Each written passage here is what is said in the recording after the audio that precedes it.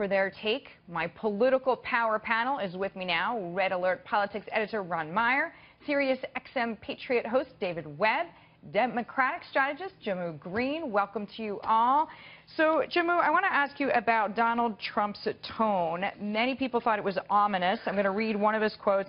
Our convention occurs at a moment of crisis for our nation. Attacks on our police, terrorism in our city threaten our very way of life. Any politician who does not grasp this danger is not fit to lead our country. He had wild applause to that. Does Hillary Clinton have to toughen up? Gosh, well, it was, to paraphrase Donald Trump, the only thing you have to fear is everything.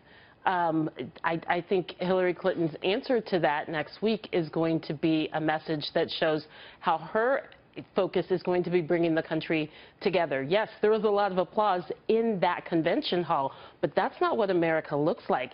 Donald Trump could not stop talking about the 13 million votes he got in the primary process. He needs to get over 100 million to win, and that was not evident in just the divisive and angry, and I mean, his speech, he wouldn't stop yelling. I was just tense the entire time. You can motivate people with fear. It's a clear campaign tactic that has won campaigns in the past, but I think right now the American people are looking for a uniter. All right, David, what is your, you were in the room. I know you have a different take, and we want to hear it. I don't have a different take. I have a different set of facts, which anybody can Google. I don't know, remember the point, or anybody could actually challenge Jehmu to find it for me anywhere where Donald Trump said the only thing you have to fear is everything itself. I don't know what speech Jehmu heard and read, but here's the brilliance of what they did. If you go to Trump, if you go to his website, he cites, and there are citations like a college thesis of where the sources are for his speeches, the legal speech. I would recommend... Because they wanted to make sure no one thought that he plagiarized it. Let me finish. I didn't interrupt you. It's rude. So what he did was they did a speech. They also put out the source in for the facts that are in the speech. Now, I haven't finished studying it, but I was actually in that room. Yes, both parties and their candidates play to the base when they're there. That's what you do.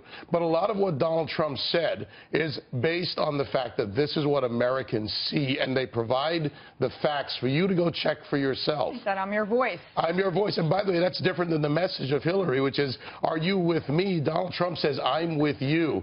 To the average American out there, that says, hold it, I've got somebody who may fight for me. By the way, he also only needs about 65 to 68 million, not 100 million. So the numbers actually need to be on point. So, Ron, I want to bring up something that David just alluded to. One surprise that I heard actually came more from Ivanka on maternity leave, and she spoke about policies that most people think of, rightly or wrongly, as part of the Democratic platform. I just want to play her comment, and then I want to ask you for your reaction. Here's Ivanka.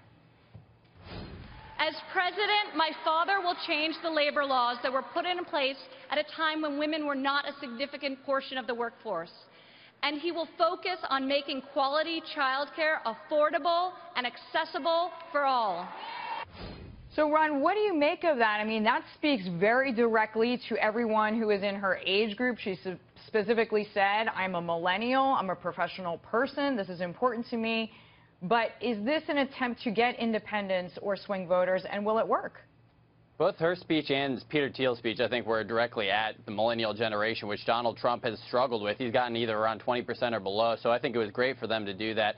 With Ivanka's speech in particular, we don't know what specifics she's necessarily talking about. Maybe she's talking about the government actually offering tax incentives for women to start care accounts where they could save up for maternity leave. There's other free market solutions beyond what the Democrats peddle with identity politics. There are free market solutions out there that I think her and Donald Trump could look into. There are women's groups that are out there pushing those on the conservative side. That maybe that's what she's talking about. And so I think that's what we have to sort of see as it comes. But it's an important message still to see that there are problems out there, that women feel these problems, that millennials feel these problems. Just acknowledging that the problems exist is a big start for this campaign, and saying, you know what, we actually see your problems. And I think, frankly, the Democrats' response was, these problems don't exist. You know, Jehmu's response saying that, you know, you should feel safe. What's happening in Munich right now? What happened in Orlando? What's going on? Did it say the American people feel safe and everything's okay?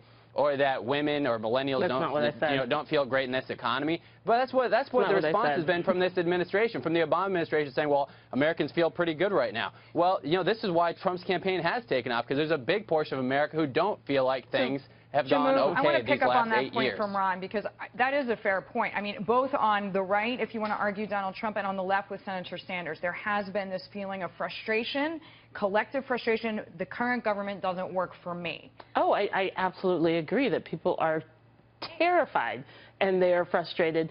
But who are they looking for in a leader is not someone who is going to continue to stoke those flames. They're looking for someone who is going to come up with solutions and bring us together. To Ivanka's speech last night, it's hilarious that in that audience that David was in, they're cheering for equal pay when they have voted it down and vetoed it every chance they've gotten. A Republican convention has never cheered for equal pay before in the past. I thought she did great. She was very polished. Okay. She has every resource to give a polished speech. I'm not only chomping at the bit, But she cannot just say that they're going to matter. support women when her party has done everything possible to stop equal pay for women. Well, maybe it's a page turn. Nice try, a little better, all that. Here's what she said, and I suggest, again, you actually watch. I did. I watched it multiple times. The speeches. I watched it multiple times. Because what she talked about and what she parsed accurately in that is the different levels of pay and the factors that go into that. So here's my suggestion to America. This is the debate between three people who are pundits on TV. Go out and read what they said and decide for yourself if they're speaking to issues that matter to you. And that's what we can agree on, because they need to read, because there were so many lies. Well, we are going to continue this conversation. Ron, lies hold us and on. disparagement.